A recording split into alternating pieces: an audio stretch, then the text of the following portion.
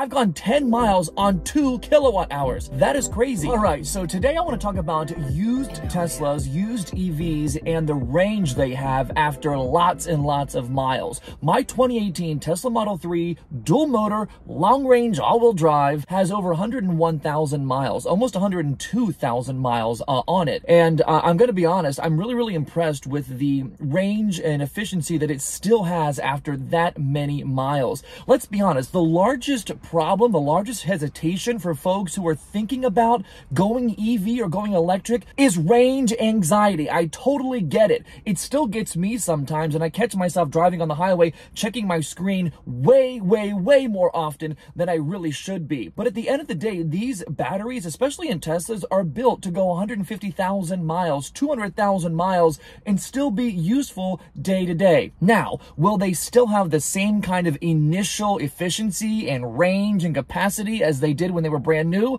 Absolutely not. But think about it. Your cell phone, after 2 years or so, the battery doesn't last all day like it used to. Batteries degrade over time. Well, likewise in a car, that is the same thing. But if you can get past not having 400 or 500 miles of range at your disposal anytime you want, like in a gas or an ICE car, then EVs are totally fine, because let's be honest, other than that one road trip a year to the beach or to the mountains or to some crazy place out of state, how many people need 400 miles in one shot? Not too many people, because that's the largest thing everyone asks me is, how do you travel? How do you go far away? How do you go anywhere outside of town?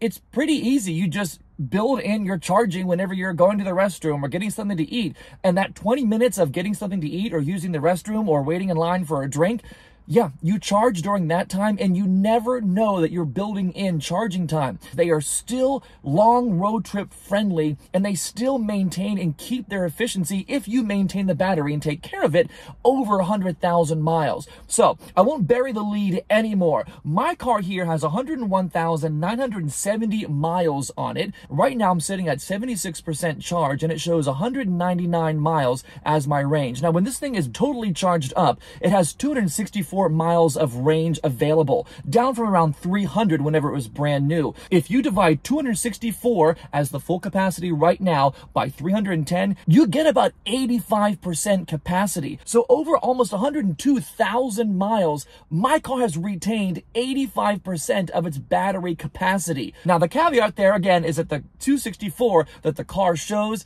you're likely not going to get that. You'll get like 235, 240 maybe under normal human being driving, because, you know, the car overestimates. You've got to be going like 60 miles an hour with a tailwind down a hill to really get what the car actually shows. So over 102,000 miles, my car has maintained a lot of its battery capacity, which I think not enough people talk about. So many people question, what does it cost to replace a battery? Yeah, I can't get an EV because, oh my God, it's going to be too expensive to get that battery replaced. What's the cost of that? I don't know. How many times do you buy a gas car and wonder, what is the engine replacement cost? You largely don't have to ever do that. Anyone who's had a battery replaced, it's mainly because one of two things. They've reached the 200,000, 250,000 mile mark, or they damaged the battery because they over supercharged it with, you know, DC fast charging, or they dented it by going over a ramp or a bump or a curb or something, and the battery was damaged and had to be replaced.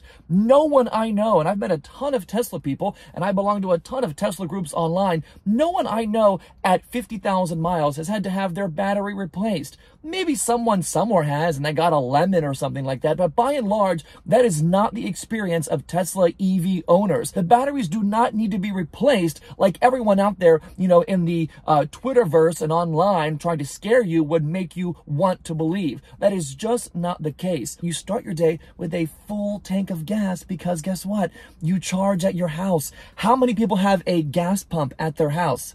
I'm waiting. Yeah, none. No one has a gas pump at their house.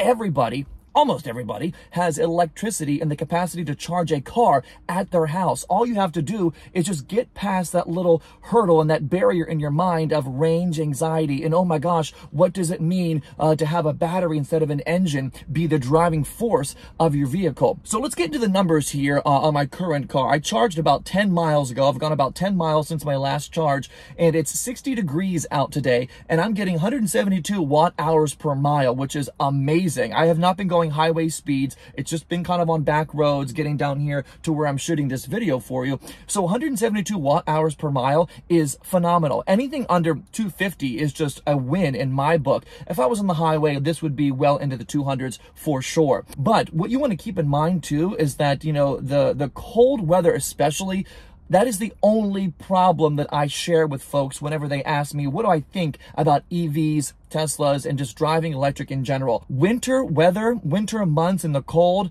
they are not your EV's friend. They definitely cut into your efficiency. I would say overall, you only get about 75% efficiency in cold weather. You know, if 70 degrees is where EVs operate the best in the most healthy environment is around 70 degrees, I would say that in 30 degrees, 35 degrees, less than 30 degrees, you definitely lose about 1/4 of your battery's efficiency and capacity. Because think about it, the battery is colder because the wind whipping underneath the car and everything like that. The battery is colder. Inherently, you've got to use the heat to keep the cabin warm and warmed up. So that uses power. So the system is just overworking and working harder and longer during the cold. And that really cuts in to your battery's overall capacity and what it can give you for just driving purposes. Sure, you still have regen braking and things like that in the cold, but it's so much more diminished in the cold than it is in the warm. I think I went, 10 miles on this current drive, and I think I used 3.5% of my battery. I went from 79% down to 76 where I am right now. And that's crazy. I usually get about 2 miles per 1%. So 100% battery capacity, I in my head, you know, kind of guesstimate around 200 miles plus of range, depending on give and take highway or give and take back road speeds. So 3%, I went 10 miles. That's more than 3 miles per percent, which is just crazy. And my current usage, it says here, 2 kilowatt hours used since my last charge. I've gone 10 miles on 2 kilowatt hours. That is crazy. I usually only get about 3.5, 4 miles per kilowatt hour. I'm getting at least 5 right now. So that just demonstrates to you how much this car can still do under optimum temperature and optimum environment situations like today when it's 61 now, 61 degrees outside. The cold absolutely will impact your overall experience, and you'll feel like you're charging more, and you'll feel like, oh, maybe this isn't the right thing for me. If you buy an EV in the winter and that's your first 4 months of experience is driving in the cold, you might be questioning, oh my God, what the hell did I do? But I'm telling you, just give it until the warm temperatures, give it until the spring, give it until the summer to really feel the benefits and the aha moment of owning an EV. They really do last so much longer and perform so much better than people give them credit for. But like on the weekends and, you know, maybe a longer weekend, like right now with the holidays between Christmas and New Year's, and I'm not driving as far to and from work, my battery will last 4 or 5 days before I have to even think about charging it. The takeaway I want you to have here is that even after 100,000 miles, which let's be honest, how many people keep their cars beyond 100,000 miles? Not many people, but in an EV after 100,000, 102,000 miles almost, my Tesla has maintained 85% battery capacity. That is just crazy. 264 miles on a full charge out of an initial original 300 plus miles of available charge. So let's lay all those rumors to rest that batteries can't perform in the cold. Let's put a caveat on that. They can't perform as well in the cold. Your car will still run, will still do just fine in the cold. You'll just have to charge a little bit more often. But also, real quick note, same with gas. Gas is not as efficient in the cold either.